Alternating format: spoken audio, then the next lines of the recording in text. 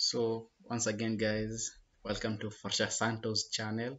So today I'm going to show you how to convert MBR partition scheme to GPT partition scheme while installing Windows 11 or 10. So I'm going to press install now.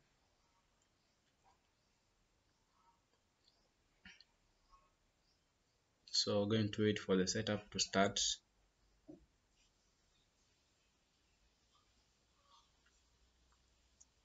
So after reaching here, we're going to hold Shift plus F10 key to open a command prompt window. So we're going to type disk parts. Then we're going to list all the disks connected to the laptop or computer.